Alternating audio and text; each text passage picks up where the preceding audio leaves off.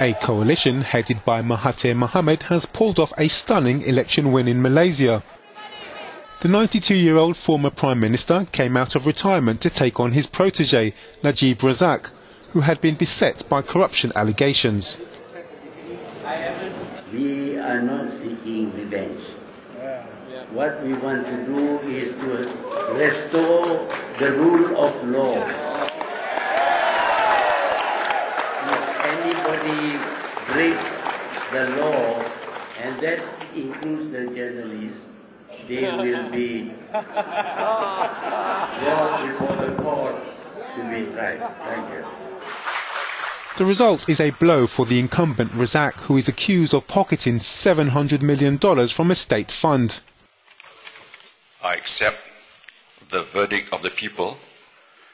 Dan Parti Barisan Nasional And Barisan Nasional is committed to respecting the principles of parliamentary democracy. Prinsip-prinsip demokrasi berparlimen. The authoritarian Mahathir was known for using controversial security laws to lock up opponents and turning Malaysia from a sleepy backwater into a modern industrial nation.